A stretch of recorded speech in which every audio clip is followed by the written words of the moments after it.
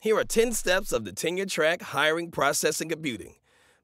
Brought to you by the Institute for African American Mentoring in Computing Sciences. Number 1. The institution or department begins the search for a new faculty member by assembling a hiring committee and deciding on the parameters of the hire. Number 2. The institution begins to advertise the position. Number 3. Candidates interested in the position submit their application material. Number 4. The search committee reviews the applicants and selects a group of candidates to interview. Number 5. The search committee conducts interviews with the top candidates either in person or through video conferencing.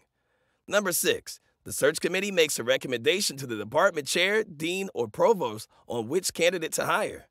Number 7. The decision maker makes a final decision on their candidate and offers the position. Number 8. The candidate accepts, declines, or counters the offer. Number 9. In the case of a counter, the institution and the candidate either agree to the terms or the offer is declined. Number 10. If the offer is declined, another candidate is selected or the search fails.